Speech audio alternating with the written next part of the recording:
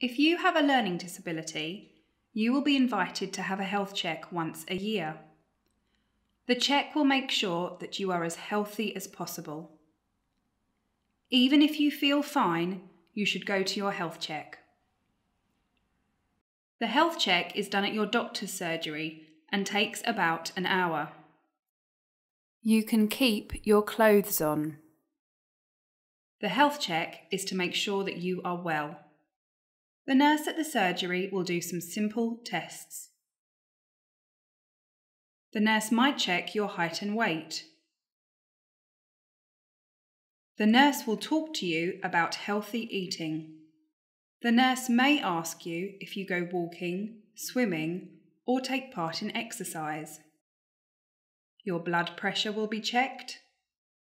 You may have a blood test.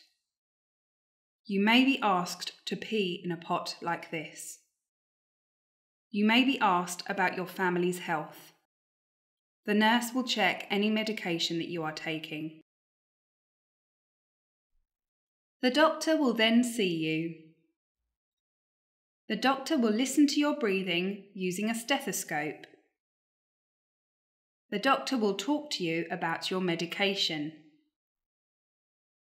The doctor will ask you if you are in any pain. The doctor may look in your ears. The doctor will ask you if you have had your eyes tested. The doctor will ask you when you last visited the dentist. The doctor will ask you if you are worried about your health. The learning disability nurses have lots of leaflets to help you understand about having a health check at your doctor's surgery. If you need any more tests or treatment, your doctor will let you know.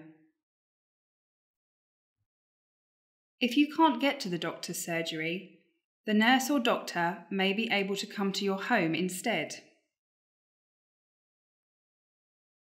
Health checks are an important part of leading an independent and healthy lifestyle. Make sure you have yours.